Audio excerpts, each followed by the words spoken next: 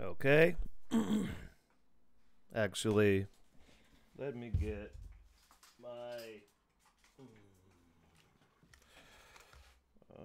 Let's get the headphones on, shall we? So we can maybe play some sound if we want to play some sound here. We're going to talk about. We're going to take a little break from Ukraine. Ukraine-Russia situation. And there's some other stuff of note. Actually, something that I'm finding very, very, very, very interesting. Probably shouldn't show this on the stream, should I, right? Like I really care that much? Not really. It's just little old me. I'm nobody. I'm just a fucking boiler mechanic who loves history. And who makes a lot of good, correct calls. Oh, what didn't work? Didn't work. Well, you motherfucker. Why is that? Oh, because my phone is taking my Bluetooth, huh? So,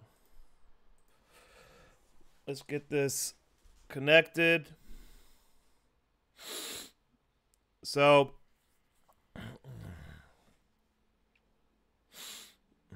what is going on? Why won't this motherfucker connect? Didn't look like your Bluetooth device is still discoverable. What do you mean it's not discoverable? Okay. I'm trying to connect my Bluetooth headphones to my cheap Bluetooth headphones to the computer so I can, maybe like if I want to play sound, because I got some videos. We got some videos from China. There's a lot of stuff coming out from China. So we're connected. Fantastic. So we have today what kind of inspired me to do this quick live. It's Saturday. It's a beautiful day here in South Florida. We had a cold front or something, and we're at like the low 80s, high 70s.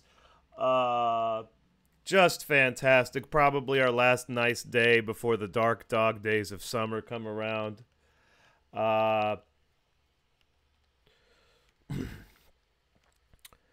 So most people might be aware they're having a COVID breakout in China.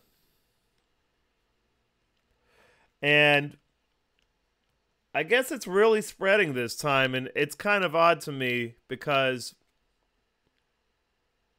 my feeling on the whole situation these last couple of years is that China. So my assumption regarding China and COVID over the last couple of years was that China did indeed have huge outbreaks, but they somehow contained the information and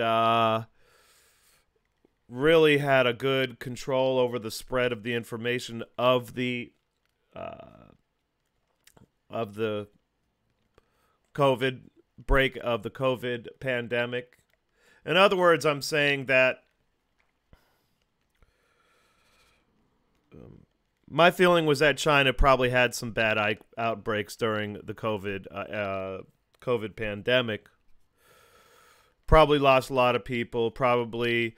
And seem to have done a good job at covering up, but now that kind of puts this into doubt. I'm kind of like really in doubt.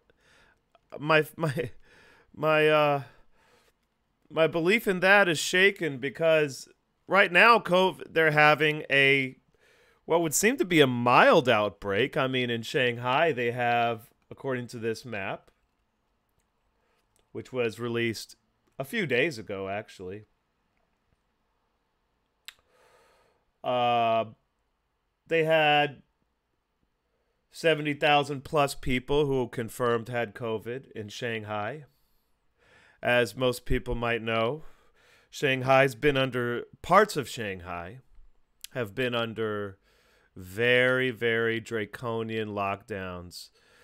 Let's remember that in the beginning of the outbreak, they were welding people into their houses it looks like they've returned to those sorts of policies. And let me maybe get my other Twitter out because I want to keep that map up.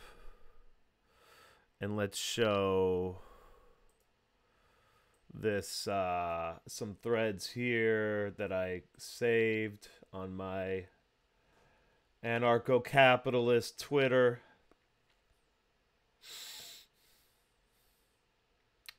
So we have stuff like this going on in China. Looks like a relatively small protest.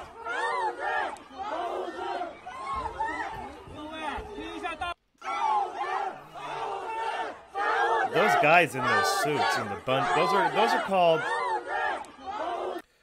those are called bunny suits, by the way. I hate them. You sweat your ass off in these bunny suits. It's kind of creepy. Kind of ridiculous looking. But yeah, this is a small protest shared by Jack Posobiec. Then we have, that's Peru. That's Peru. What's going on here? Oh, this was a good one. Oh, this is great. This just gets my anarchist. This just gets me excited as an anarchist. Look at this. Now this is a much more serious situation. I would say definitely a more serious situation going on here. I guess they're looting, they're taking food because they're hungry.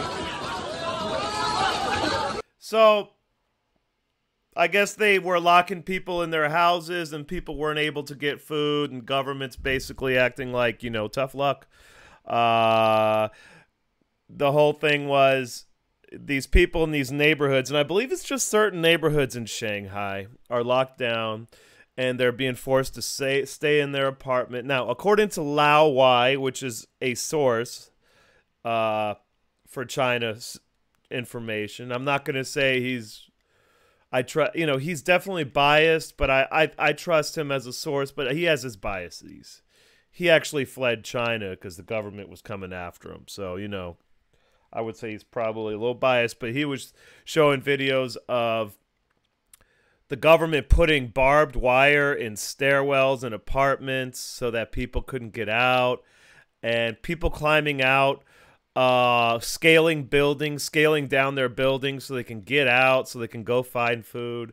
And so the delivery situations so what's happening is people are being forced to seek delivery services for food, and those delivery services are not only not reliable, but a lot of times the food would be stolen. Like the delivery service would come to the entrance of a building, because most people live in apartments in a place like Shanghai. I'm sure anybody that owns a house in Shanghai probably wouldn't have to worry about lockdowns, obviously, because they're rich. But they would leave the food at the foot of the, at the entrance to the building, the apartment building, and the food would be stolen, and people are literally starving, apparently, so they say. And there's just a lot of cool images coming out in China. So here, this is people looting, searching for food. Now, China has protests all the time. It's not like there's no protests in China. And usually those protests have to do with the people upset about living conditions or not getting paid enough or something like that. The idea, So, let me think about this. One thing about China we have to understand, this would be a good segue for this. One thing we have to understand about China. Let's see if I had saved this. Sure didn't, did I? Okay.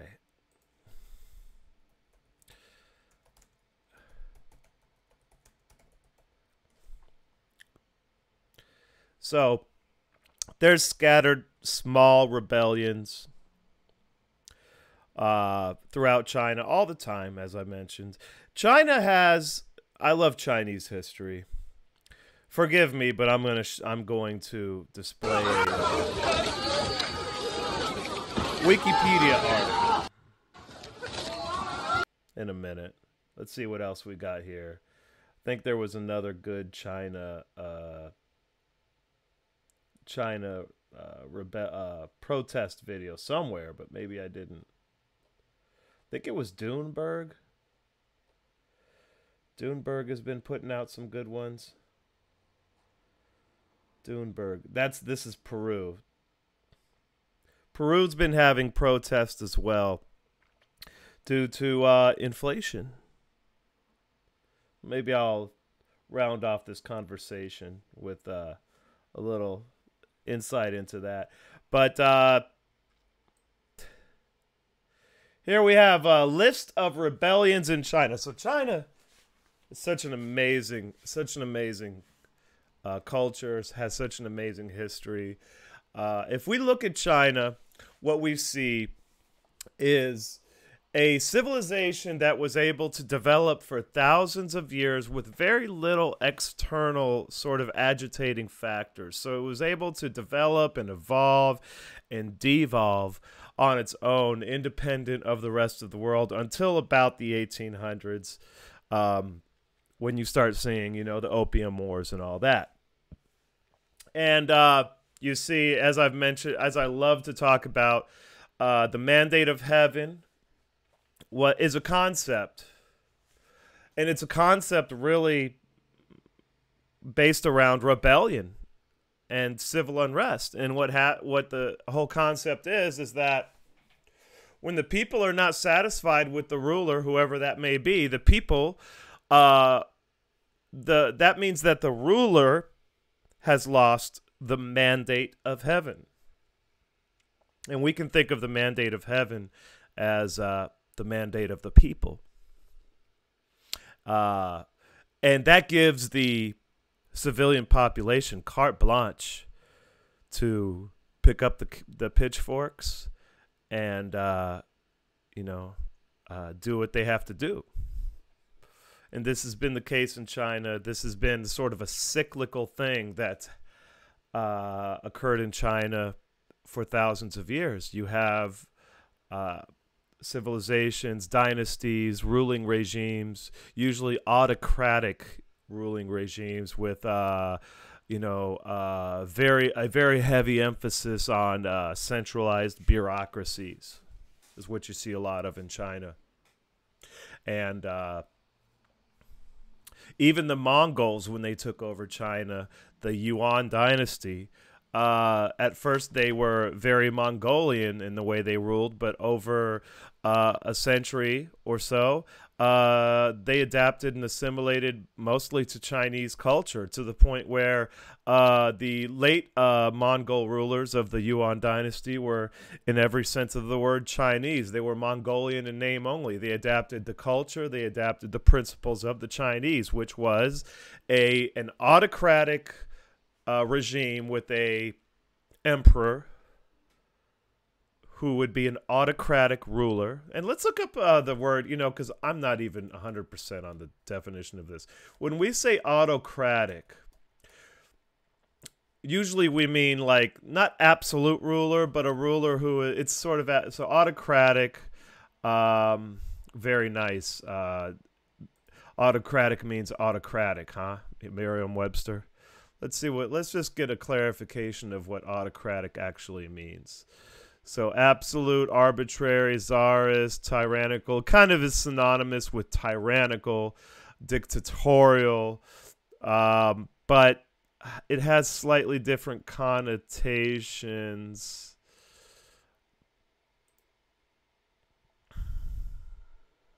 Let's see what this free dictionary says. Tending to impose one's will on others in an insistent or arrogant manner, domineering. So autocratic would mean absolutist. An absolute ruler would mean the ruler has absolute power. Autocratic doesn't necessarily. So, in other words, an absolute ruler, if they want a peasant in. So, let's say in China, if you had an absolute ruler, like Mao Zedong was basically an absolute ruler, he could tell a peasant in Guangdong province to do anything he wanted.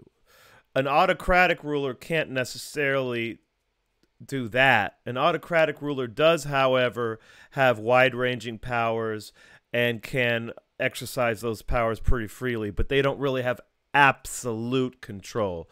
So a lot of people say Vladimir Putin is an autocratic ruler. He doesn't have absolute control of Russia, but he does tend to get what he wants when he wants it, with very little resistance most of the time. But in the case of Mao Zedong, who ruled China, he was almost a godlike figure to the Chinese. Anything, if he snapped his fingers, no matter 99.9% of the time, whatever he wanted to happen, okay, would happen. So that's kind of a distinction between autocratic and absolute rule.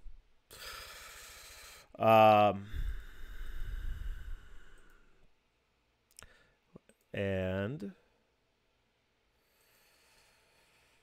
in China, you would have autocratic regimes, usually ruled by a single sort of feudalistic lord. Usually there was a nobility of sorts, but usually the nobility, whenever you had a major dynasty, whether it was the Tang dynasty or the Ming dynasty, Zhou dynasty, I don't know how to pronounce it. Whenever you had such a dynasty, usually the nobles were kept in check. So the nobles, the aristocracy, the estate of nobility, if you want to call it that, it wouldn't have had as much power as in, say, medieval England, for example. But what would always happen in Chinese civilization is a dynasty would rule for a period of time, usually very autocratically. Usually things got more and more centralized over time. And then something happens, whether it's through the incompetence of the, of the regime, or whether it was a natural disaster of some sort. You had frequent floods in China, especially in what we call the Yellow River Valley. Yellow River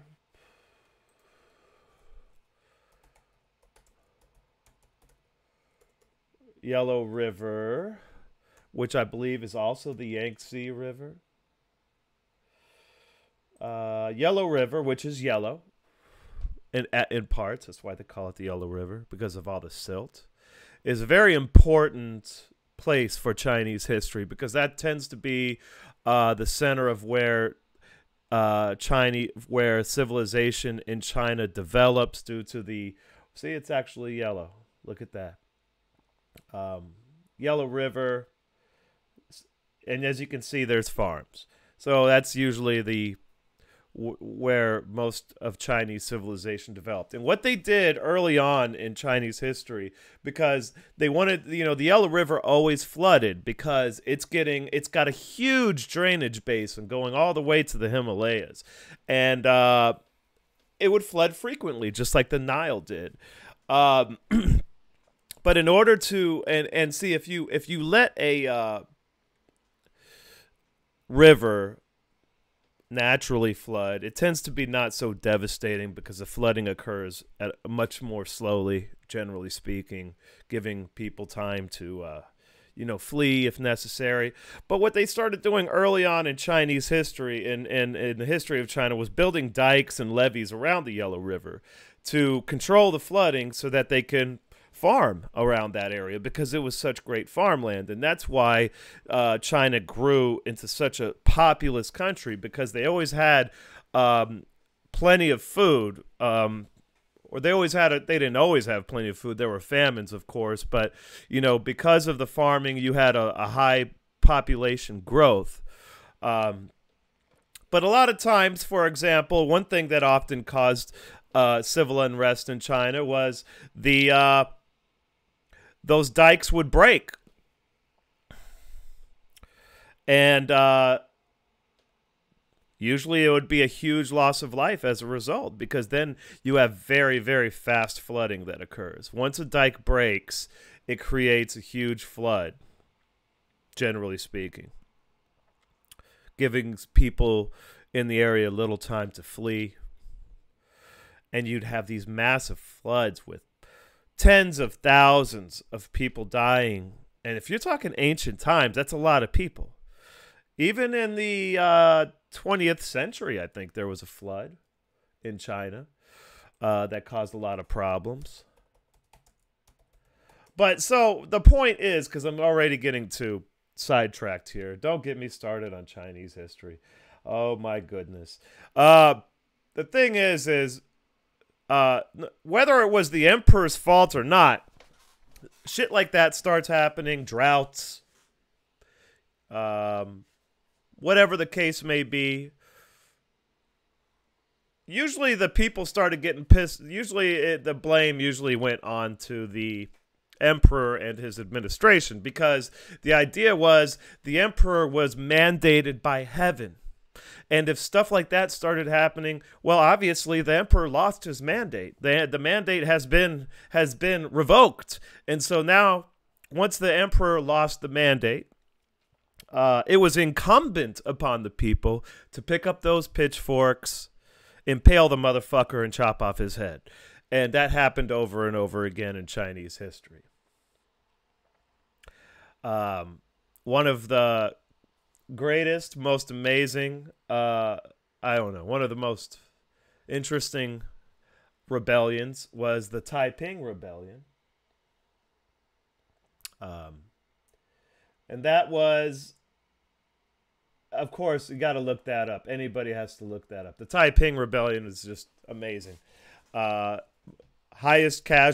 the highest casualty civil war in the history of the world. I mean, you have casualty numbers in the Taiping Rebellion that look like World War II kind of casualty numbers. Most of those people who died during the Taiping Rebellion, obviously, most of them died due to basically because society and supply chains broke down and people starved to death and there was a lot of disease.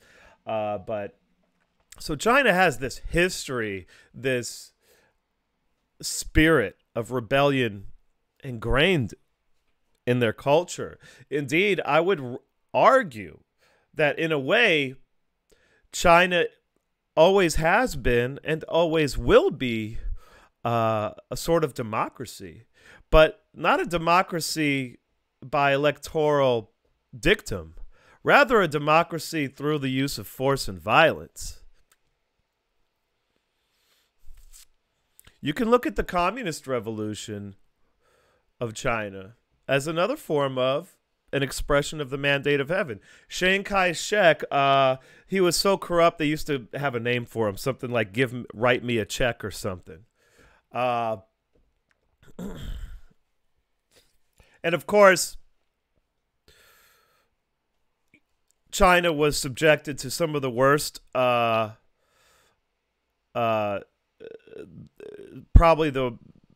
China suffered as many casualties in World War II, arguably as Russia, maybe more.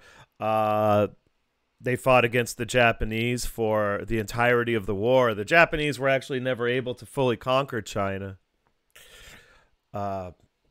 Tens and tens of millions of people. Some may argue, some may say close to 100 million people. I'm not so sure about that, but China was badly devastated by World War II. A lot of people don't realize that. A lot of people never hear about that. And so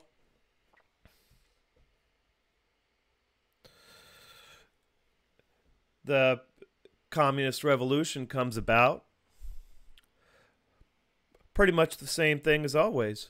The people without, because, the communists obviously are not going to subscribe to the idea of the mandate of heaven, because communists hate religion.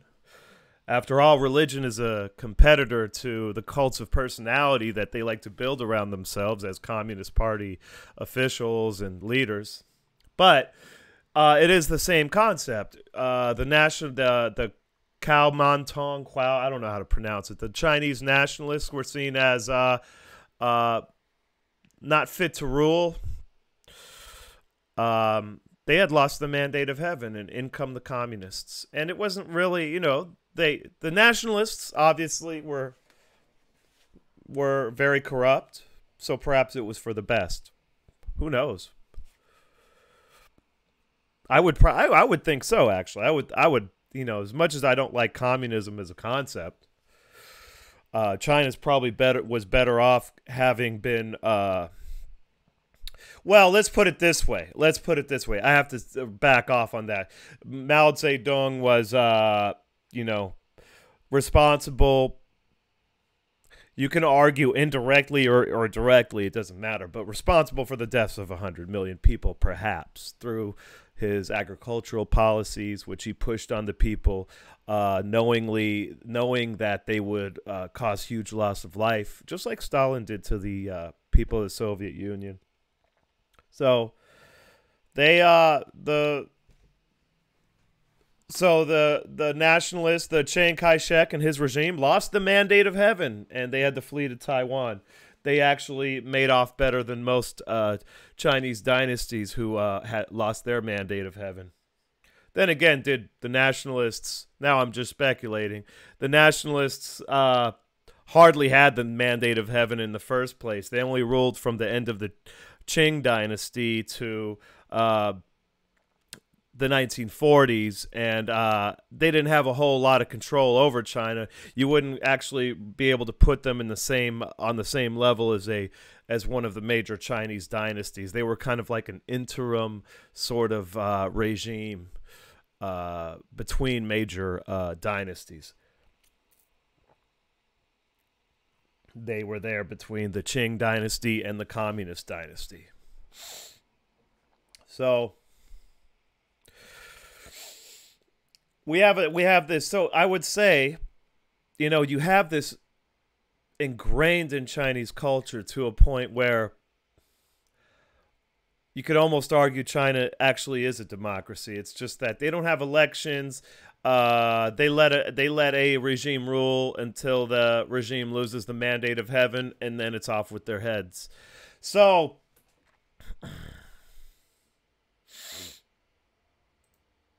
back to the matter at hand here.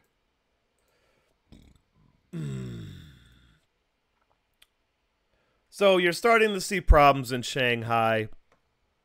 Go look at Lao Wai's video. He's doing some good videos on it. Now, he is biased, of course, but he's doing some decent videos.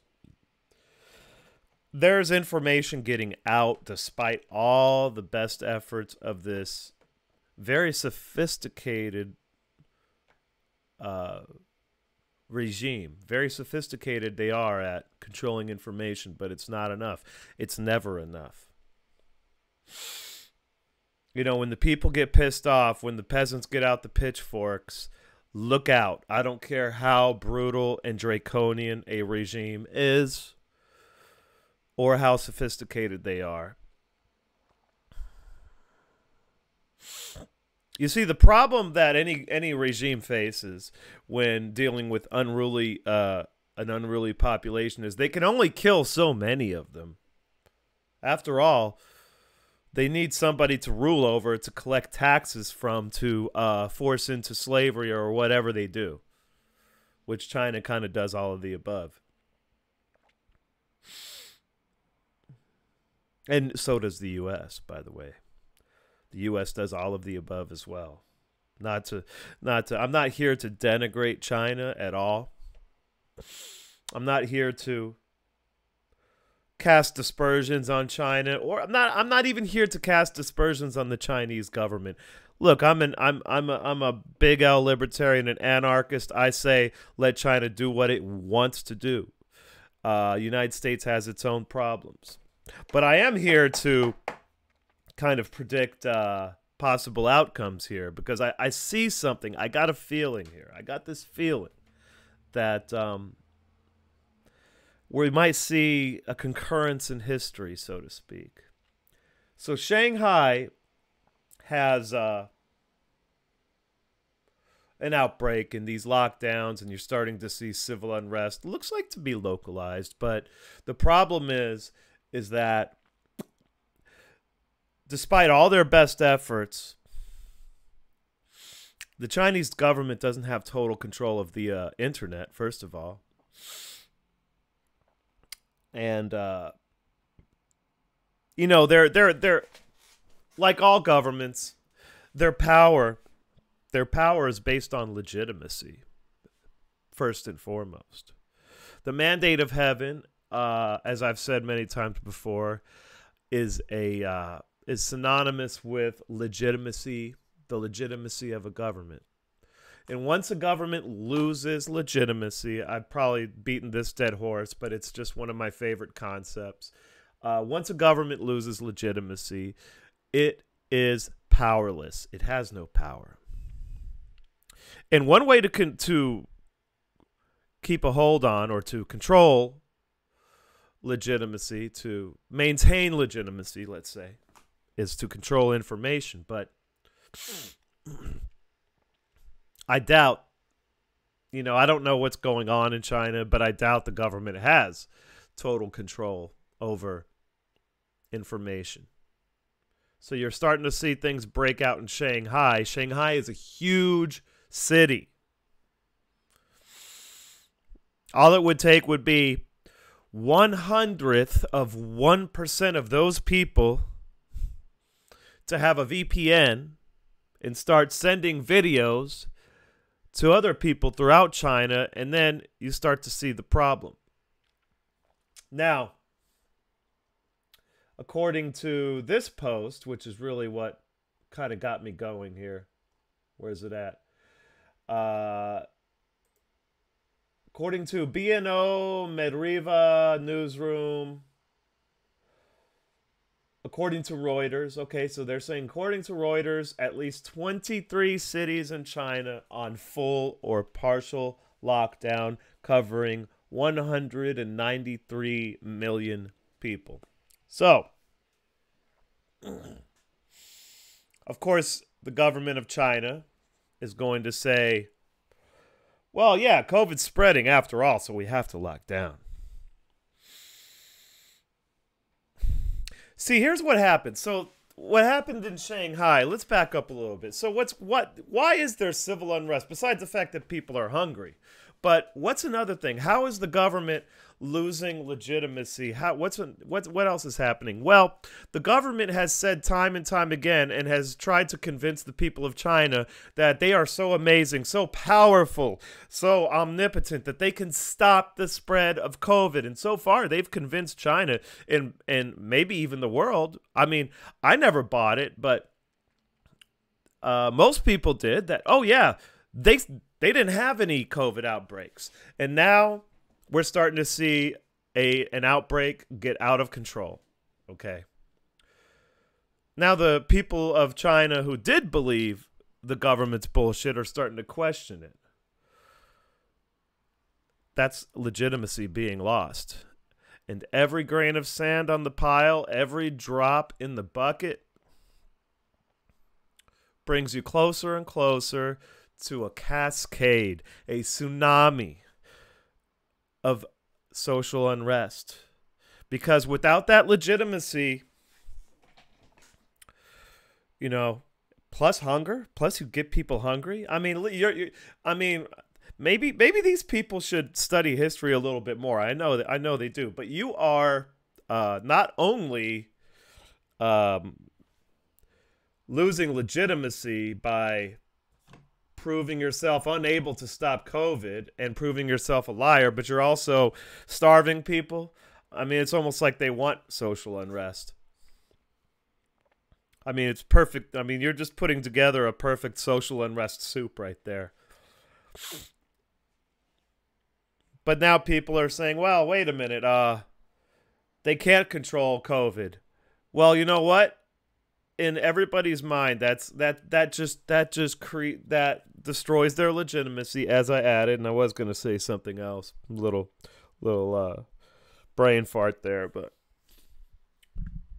so I think that the reason they're actually shutting down these locking down has more to do with the fact that there's social unrest in Shanghai, and they're worried. And what happens when any government gets anxious?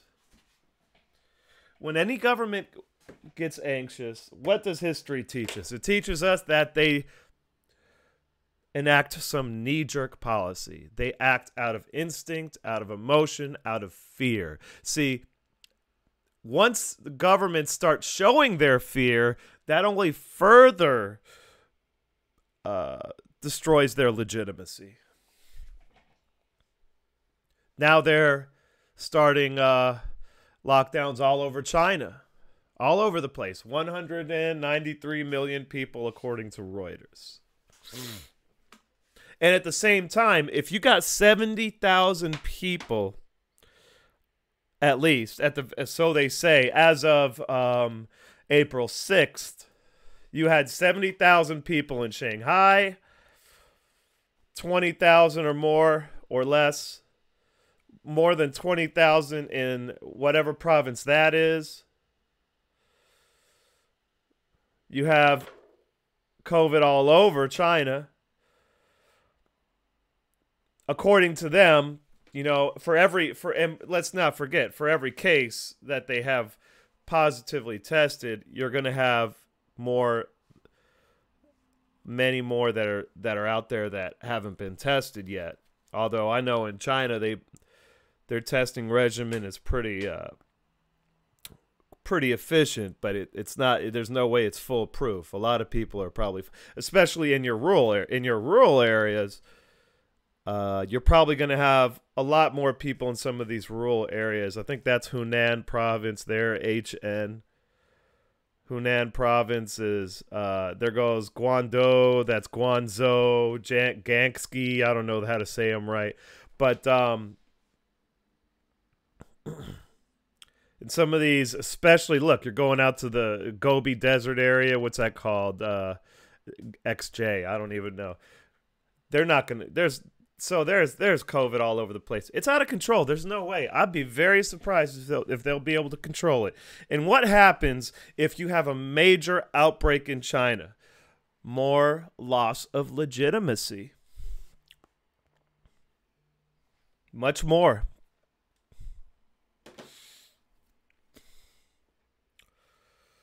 And then what does the government do? What do all governments do in these situations? They double down usually because they can't admit, especially if you're a top-down autocracy, which I would call China today more of an autocracy, not an absolutist totalitarian, because, you know, there's a lot of, you know, local governments in China do have a lot of control, de facto control, not de jure control, but de facto they have a lot of autonomy. So this is an autocratic state, and they're losing legitimacy. I'm gonna make a call here, and then I'm gonna end this this video. I'm gonna leave Peru alone for now because that's kind of a different subject. But I'm gonna end this video saying that this has a very good chance of becoming the next major Chinese rebellion. You have the COVID spreading, which the government was supposed to be able to stop that. They told us this wasn't going to be a problem. They're locking people down and starving them. Now they're going to starve more people. So so COVID starts spreading. They're starving people and locking them down. They start to rebel.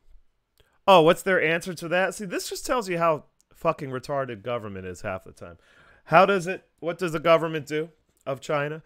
Oh, let's do the same thing in several, how many other cities? They said 23 other cities. Because it's not working in Shanghai. There's problems in Shanghai. So let's do more of it. This is how government works. Because let me end it by saying this. Government is just an institution, and all institutions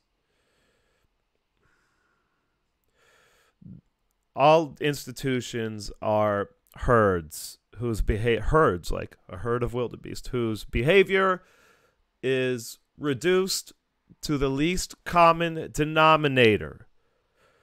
So all logic and rationality in an institution goes out the window. The least common denominator in human behavior is instinct and emotion. Okay? So all governments will react instinctually, emotionally. If you have good leadership, I think Dan Carlin was talking about this, which is true. If you have good leadership and that leader can rein everything in and make certain things happen that they want to happen, then they can sort of override the typical instinctual behavior of bureaucracies.